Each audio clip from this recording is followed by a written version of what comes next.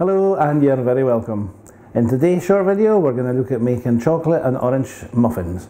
These are a family favourite in this house, and I'm sure your family will enjoy them just as much as we do.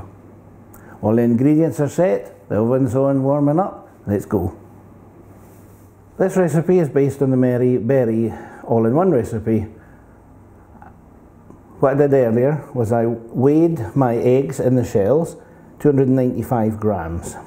So I've got 5 medium Irish eggs.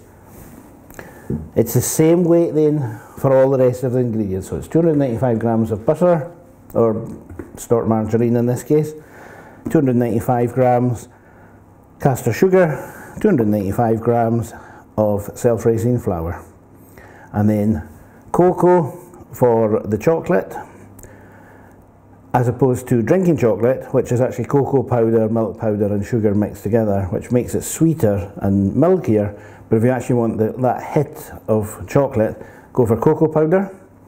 And I've got orange essence for the orange part. You'll see here as well I also have some baking powder. Even though it's self-raising flour, I do like to put a good heaped teaspoon of baking powder in my flour. So let's crack on. First things first. In go my eggs.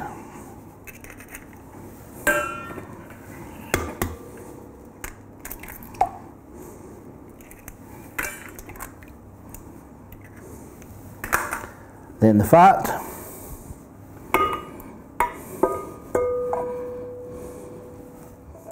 Then I add the orange flavouring. This is Valencian orange. A good 2 teaspoonfuls for this size of recipe, I would say. Oh wow, that smell, lovely. Then I've got a sieve now, folks. I had to buy a sieve. Remember, my sieve went missing in the move to Ireland. Now I'm going to sieve my caster sugar and my flour.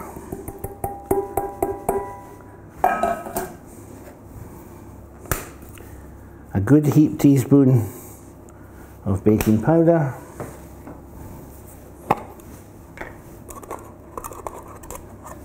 And I don't know if you can see this.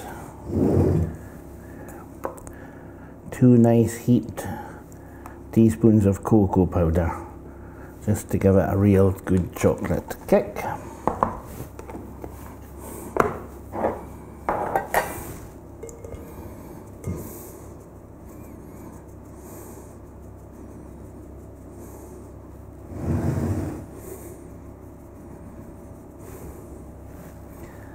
Get that all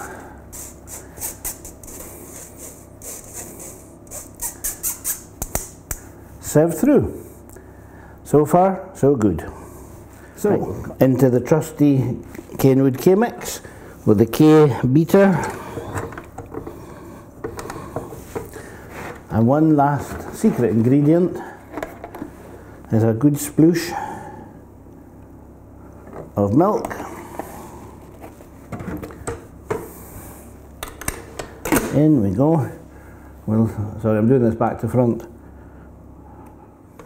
Start her off slow.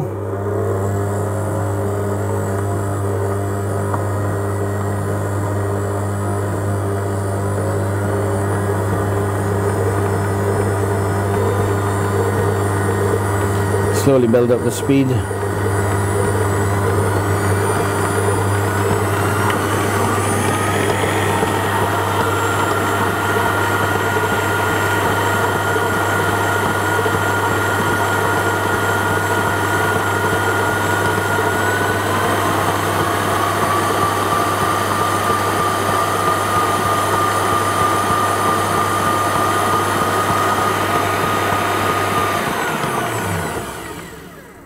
Give it a good mix. We don't want to over mix it in case we start creating too much gluten or something in the flour. You know, we're not making bread here. Then raise the beater.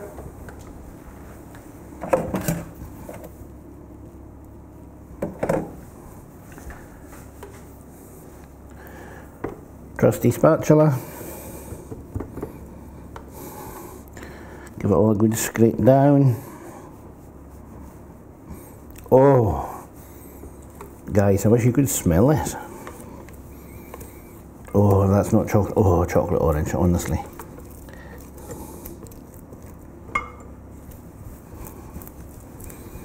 Two things that definitely go together. Chocolate and orange, lovely. Right.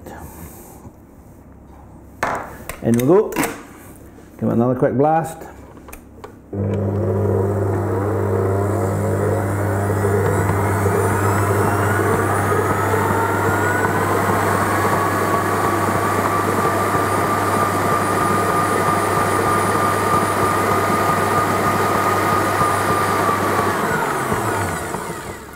To me, that looks like that's all mixed in thoroughly.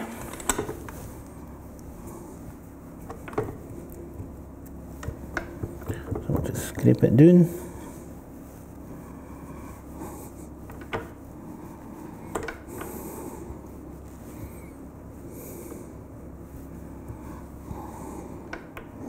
Oh, look at that. That just actually looks like chocolate and orange mousse, and the smell is amazing.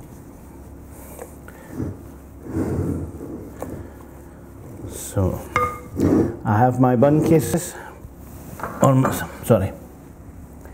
I have my muffin cases prepared, nice festive reindeer ones. Got those last Christmas from Lakeland, and I'm going to do my 2-spoon method to fill them. A good healthy dollop in each. Now, aiming with about this amount of recipe to get 2 dozen muffins. I call them muffins. The cupcakes, fairy cakes, whatever you call them in your house.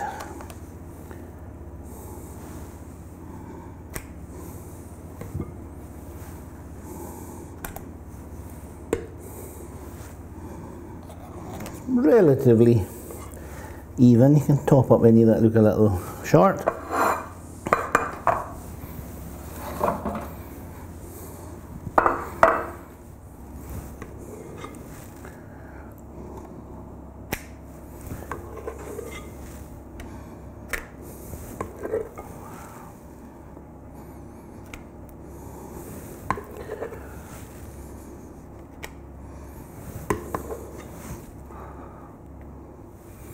Right, remember, scrape down the bowl as you go.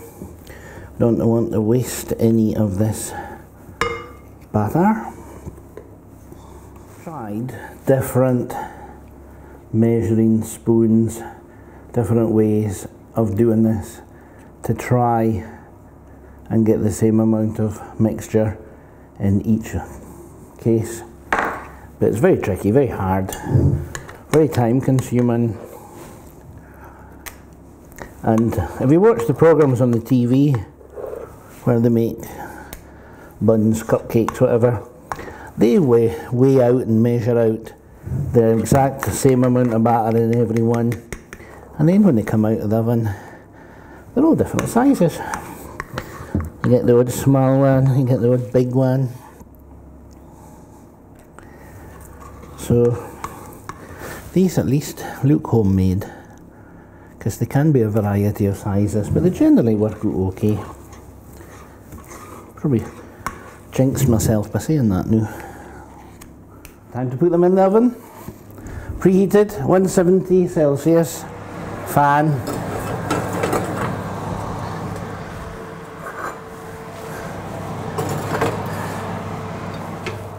And we'll give them about 17 minutes.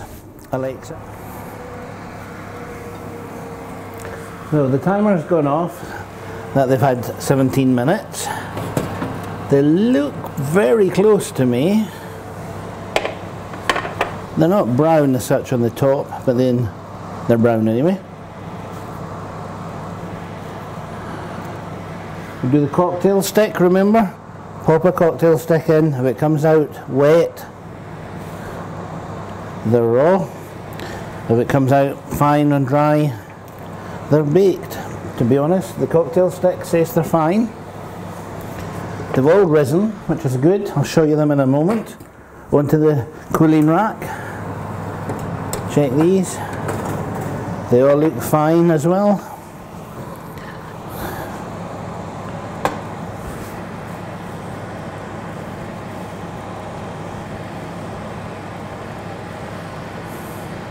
Yep.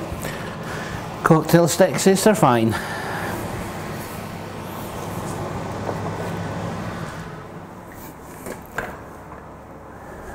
So we'll set these to one side to cool down. I'll give you a look at them in a moment, and I'll put them on the wire racks then to cool fully. Now to ice these, there's two options. I suppose three options. One is leave them uniced. Second option, what I do is I get a chocolate orange from the supermarket, melt it carefully in the microwave, you don't want to burn it, and pour it over, let it set. It's amazing, really nice. Or you could do a chocolate and or orange flavoured butter icing and pipe it on the top. Not going to do icing in this video, but if you come back sometime in the future, I'll show you how to ice these again. Uniced, these will store in an airtight tin, Tupperware, whatever, for about a week to 10 days. Although they won't last that long. If people know they're in the house, they'll go.